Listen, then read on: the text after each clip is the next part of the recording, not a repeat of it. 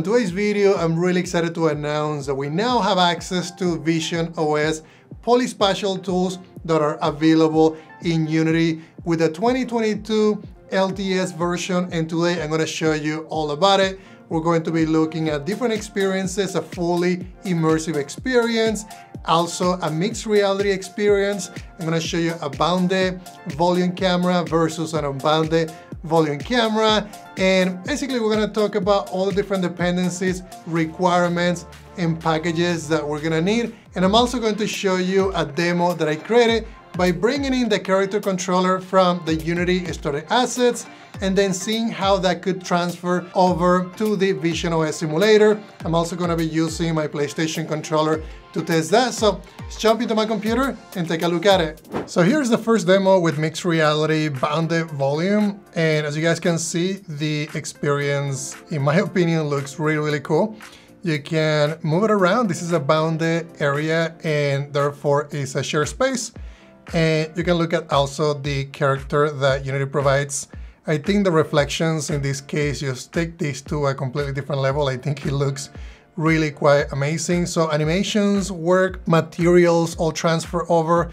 You can also see how we're getting some of the reflections from the real world, which makes this look really cool.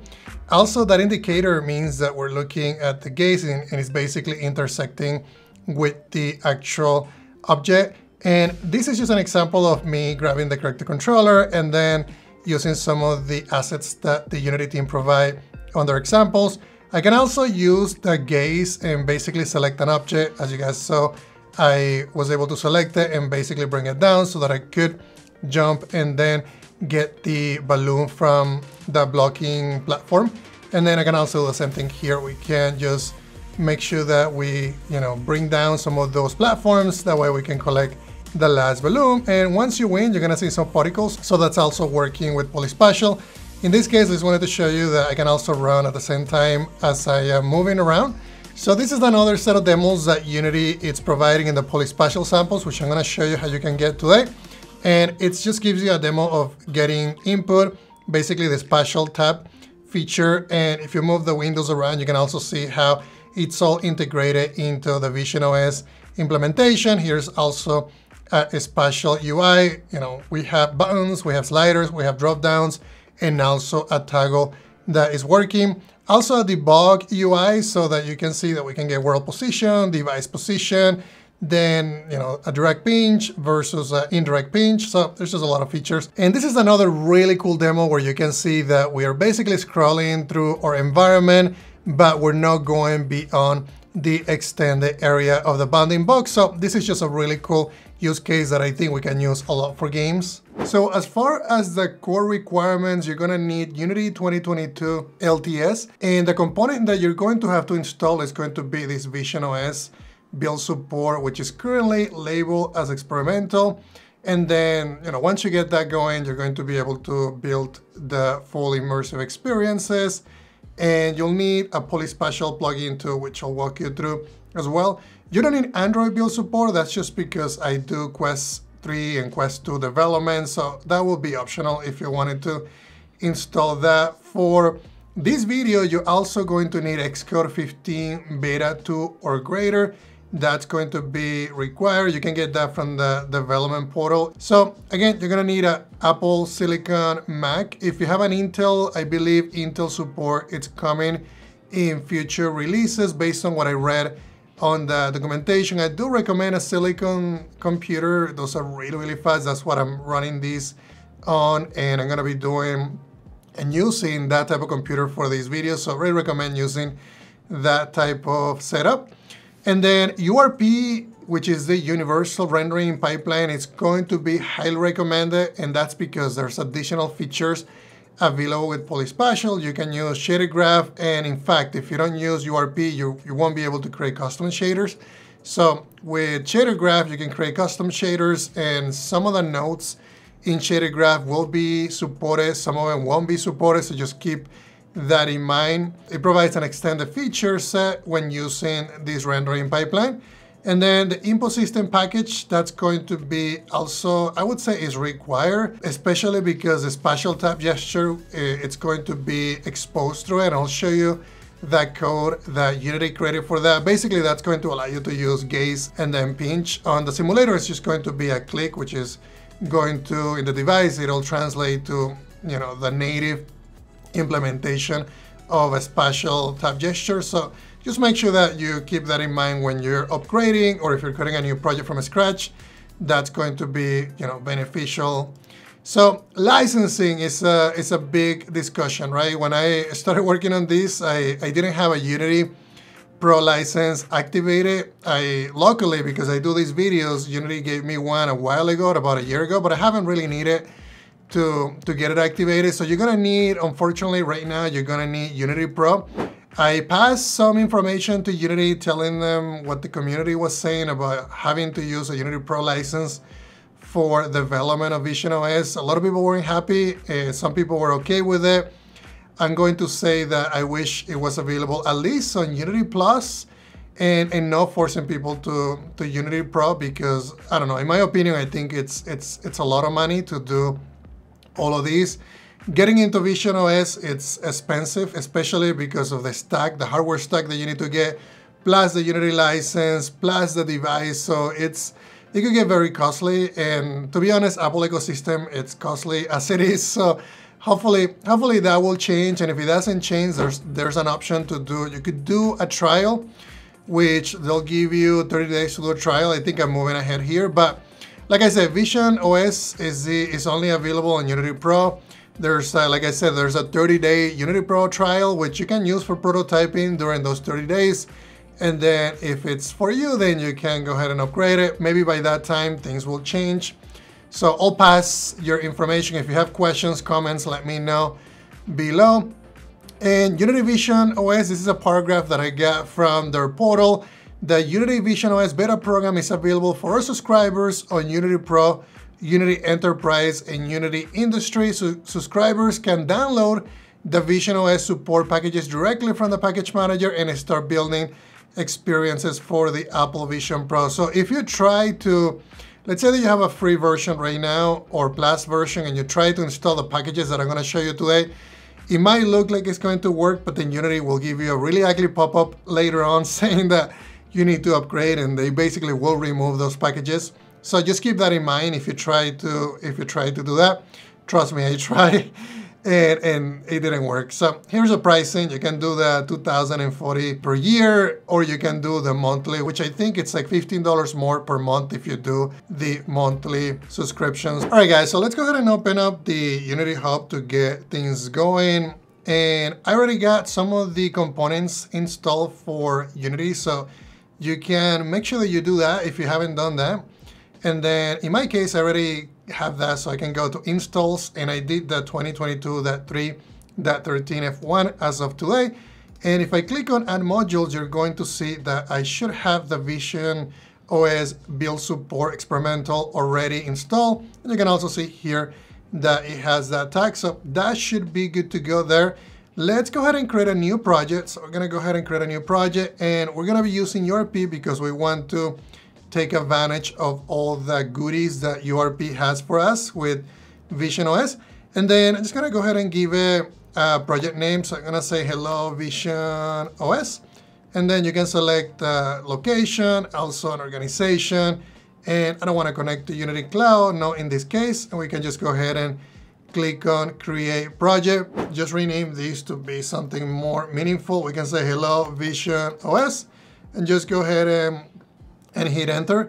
So once you do that, then we can just go ahead and start getting things up and running. We're gonna go into build settings in here, and by default, we're gonna be on Windows, Mac, and Linux, so we can just switch it to be visionOS experimental. So click on that, it's just gonna take a minute. So if we go into Windows, we're gonna also add a new package. And in this package manager, we're gonna be spending a lot of time in here, so just keep that in mind. And then add package by name. And this one is gonna be the first one. So again, if you're gonna be supporting a fully immersive experience, then this is what you're gonna start with. So we're gonna do com, and then Unity, XR, and then visionOS. And if you know a version, then you can specify a version. In my case, I'm just gonna do the latest. So just click on add. There's also some examples that you can install. I recommend you installing them as well. That will walk you through getting some of the XR toolkit stuff set up by, and then you can run it as well if you wanted to. I'm just gonna do a cube and then show you how the skybox looks like with the cube in it, and then we'll spend more time on the mixed reality part, which is what I'm going to be spending more time on it today. The XR stuff with VR, it's really cool. I'll do another video about that if you're interested on that. And then we can also close these as well. So now what we need to do though is to go into player settings, and we're gonna start to get into the visionOS settings and some of the plugins. So if you go into XR plugin management, you're gonna see that now we have these, invisible icon. I think they might be working on it, but this is supposed to be, I'm guessing it's going to be just the headset, the Vision Pro headset at some point, but it's missing the icon. It's in beta, so I think it's okay. And then just click on Apple visionOS, and that's what's going to enable the plugin that we just installed from the package manager to work. And then once you do that, you can also go in here to Apple visionOS, and it's gonna tell you that if you want to use hand tracking, you need to populate what the usage is gonna be, and this is very common from Apple. Okay, so we should be good to go. And then if you notice, there's an app mode in here as well. Again, if you're doing a VR experience, this is where you're going to be, focusing on. You don't want to do mixed reality because that's going to enable basically to be able to see the real world. For now, we just keep that with virtual reality. There's a last thing that I noticed that they didn't document it. At least I didn't see it documented, but just that's what I'm here for, right? So make sure that you go under player, and if you are like me, you don't have an Apple Vision Pro device yet, then make sure that you do the device SDK. So go into your player and then the visionOS platform, and then if you scroll down, there's gonna be a target SDK. Then make sure that you change this from device SDK to simulator SDK. That way it's going to allow this build to work on the simulator. Otherwise, it's not going to allow you to deploy it to the simulator. We can go in here and then right click on the hierarchy, click on XR, and we can click in here, convert main camera to an XR rig. And then as soon as you do that, the main camera is gonna be converted, and now we should see that it has a track pose driver that should allow us to do the head pose tracking. So you can see in here that it's getting that center eye HMD reference for the pose source, and it has everything that we need to get that going. So I'm just gonna go ahead and rebuild it one more time, and you can move around. I can look at the sky. We also have the sun in here. So this is a very basic example, but it shows you that with just a few clicks, we can get a VR experience ported over to the Apple Vision Pro. So click on Window and then Package Manager, and then we're gonna click on Plus and then App Package by Name. And App Package by Name, this is where we're gonna be specifying all the PolySpatial components. And then the Unity PolySpatial samples, I highly recommend that one, and also deploying that one, because it's gonna show you different examples on how PolySpatial works with mixed reality, with the bounded volume, and also an unbounded volume. Okay, so if you wanted to run these, there's one change that we need to make. So we can go into File and then Build Settings. Remember that we made these a fully immersive VR experience. So we need to change that. Go into Apple visionOS, and then we just change this to be a mixed reality volume or immersive space. If you don't do this, the experience is not gonna work. And in fact, you can't even hit play and then make it work. Just make sure that this is changed.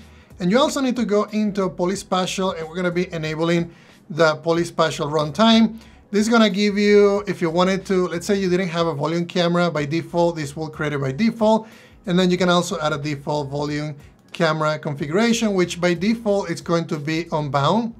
You can see that this mode is gonna be set to unbound, so it's going to be a mixed reality experience. So if you wanted to create a mixed reality experience, you could basically use those settings, and then you wouldn't really have to create a volume camera. It'll just do it automatically for you. And then you could have these default volume camera settings enabled. There's also different settings in here. The ones that I'm gonna go through is gonna be like particle mode. This is really important for particles. Particles are somewhat working right now, so just make sure that you look at these two different settings. This one is going to be more performance because it'll try to replicate all the different properties from the particle system, and then basically match it to what visionOS requires. And then bake to mesh, it's going to convert that to a mesh as it says. And that might make it look a little bit better. I would say play with both and see what you can get. And then enable the statistics and transmit debug info. That's just some information that you can also use. I will go over all of these later on. For now, that's I think all you need to know. And then if we go back in here and we look at the volume camera, and let's go ahead and resize here the gizmos because those are way too big. So if you look at the volume camera though, right here on the left side, you can also see that it has these really cool gizmos that shows you the boundaries of the share experience. In fact, if you go here on the right hand side, there's going to be this volume camera. Don't get confused. You still need a main camera to be able to use this, or a camera from the XR rig. Otherwise, if you don't do that, it's not going to, it's not going to render anything.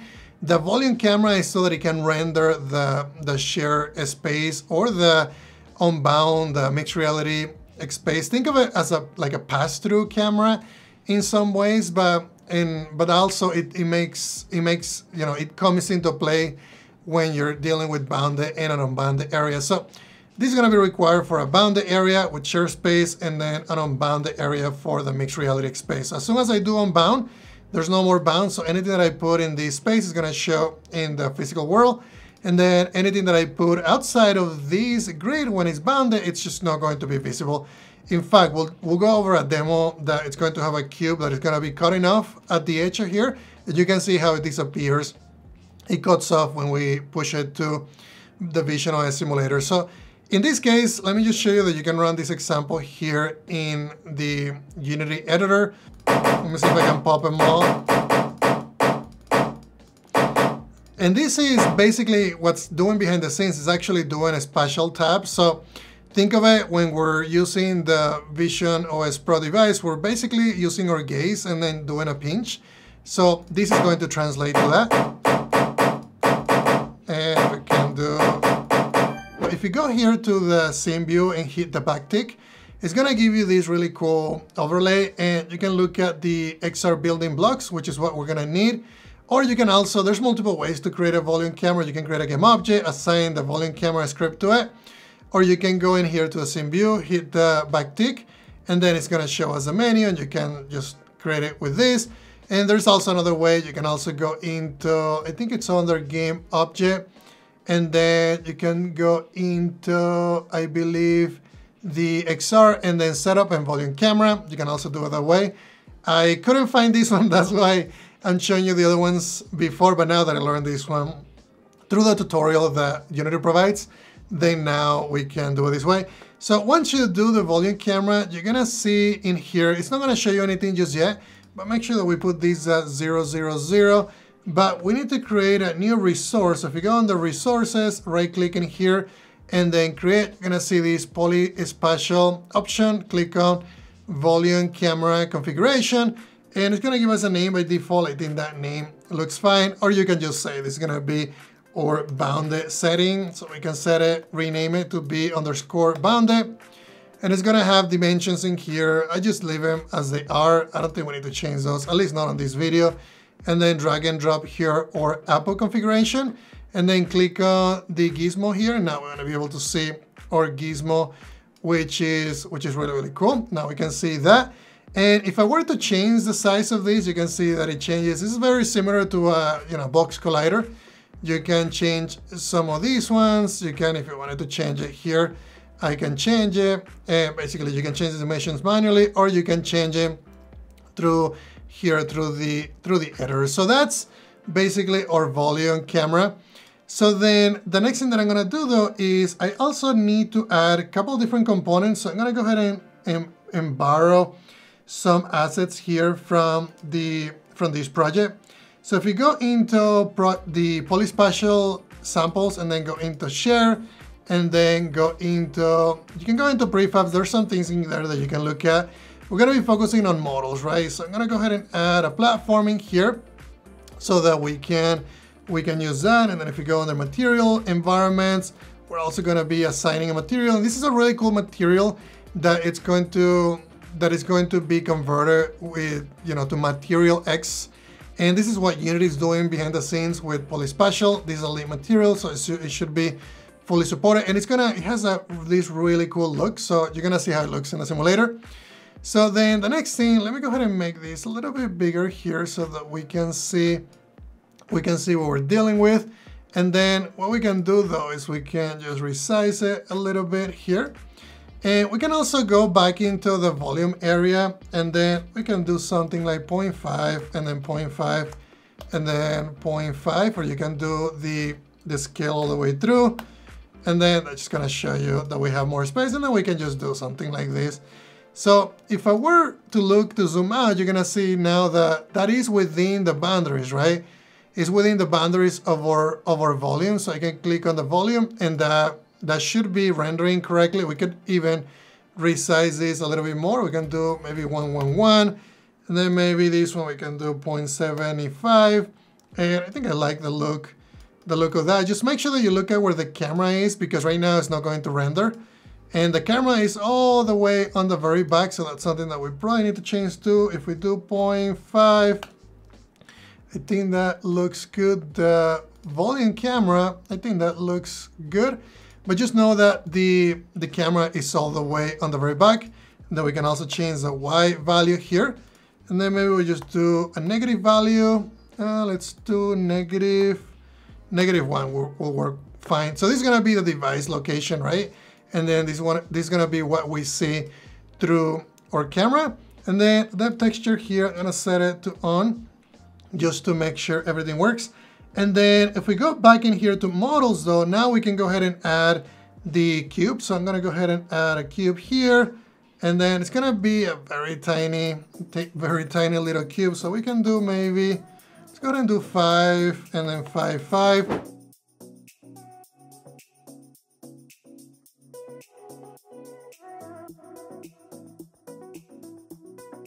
All right, guys, so I got these running. You guys can see here that it shows the bounded area and also the cubes that are currently getting cut off. And in fact, in here as well, is showing that as well. And you can see here that the actual materials just look really beautiful as we go through it. You also get this bounded box. It's basically a window behind the scenes that you can move around.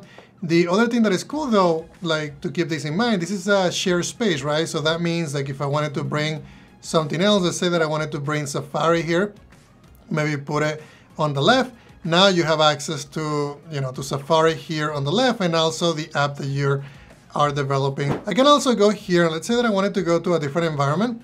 We can go to a different environment. You can see how this actually looks on that different environment, which is really, really cool.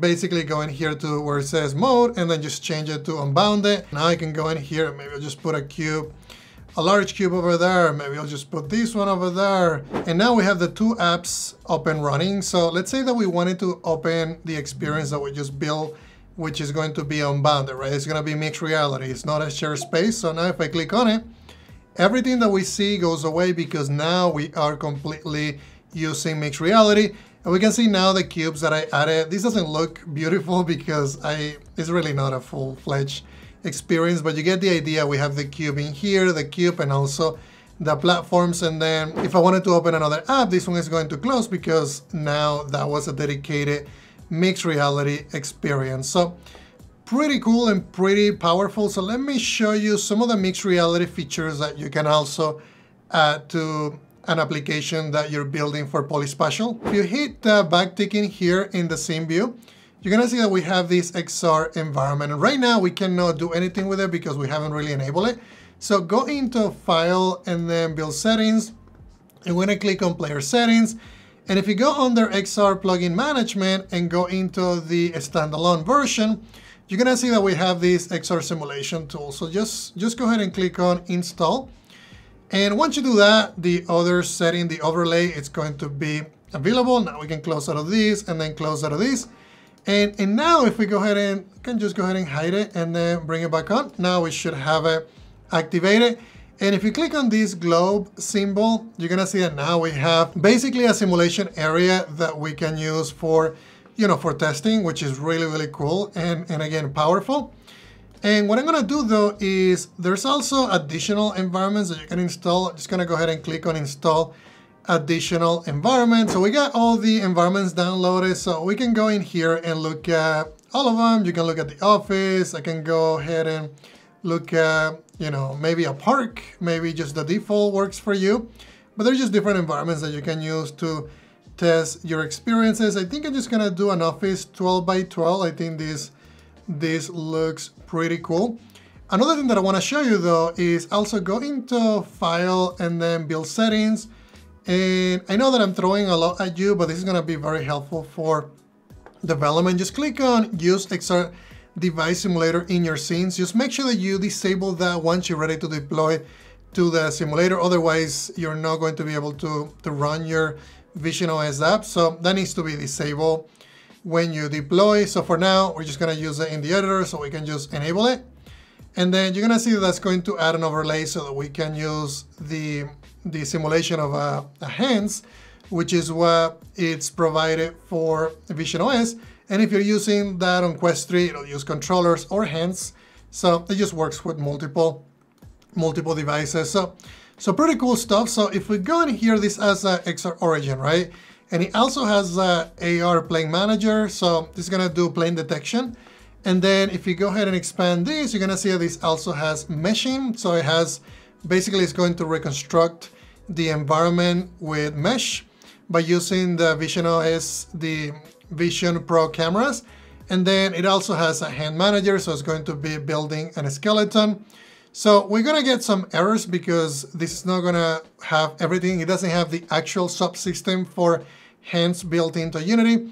So for now, it's just gonna allow us to test it, but it's not going to work fully. But I'll just show you how it works. So we can just go ahead and hit play. And you can see in here that we have access to the HMD, we have access to controllers. In this case, controllers doesn't work, right? Because it's not for visionOS. But in our case of hands, we could use this fully.